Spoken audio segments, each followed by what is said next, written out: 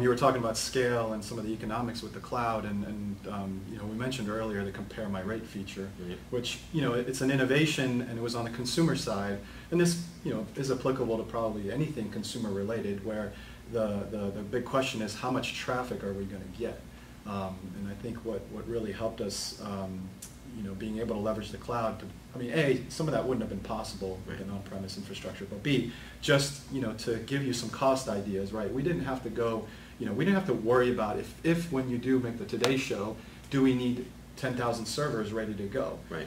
Nor did you have to buy 10,000 servers in case there was a slight chance you might be on the Today Show, right?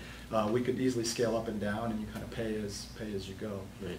And I think that was, you know, you get the benefit of, you know, building with modern technologies. I think you get the benefit of some of these, you know, you talked a lot about, I don't have to worry about HVAC or power going down, or, you know, the sort of ugly costs of a data center, but there's also the other costs, which is, you know, the projection of costs and right. you know, the manageability, and making something ultimately that is, you know, profitable. Right.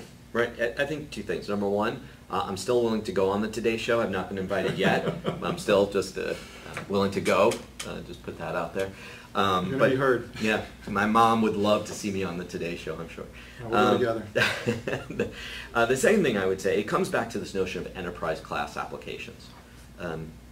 It wasn't too long ago, you know, 4, 5, 10 years ago, where part of your cost benefit analysis had to be, can we afford to make this enterprise class? Do we need to do that? Today, we don't have to worry about that. Just by being in the cloud, I know that I can scale, and I don't need to worry about scaling.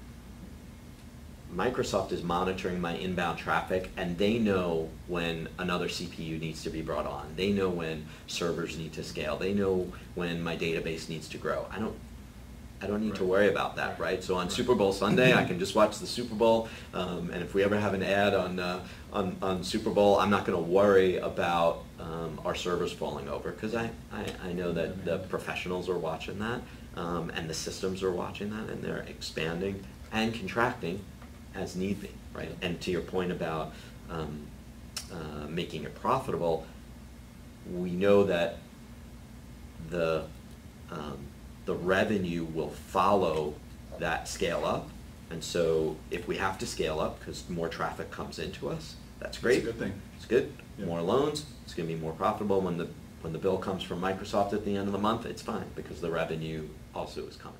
Yeah.